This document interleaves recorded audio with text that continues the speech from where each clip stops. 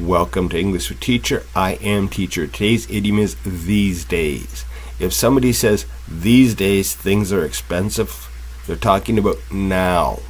The time around now, maybe a week ago, recently, very recently, or now, right?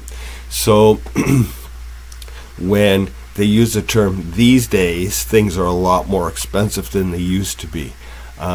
These days, it's harder to find good companies to work for. These days, it's harder to find good employees. These days, the economy is doing quite poorly. So these days is saying now or in recent times, and they're usually comparing it to the past, okay? So the past was then, but these days things are different. Okay, see you in the next video.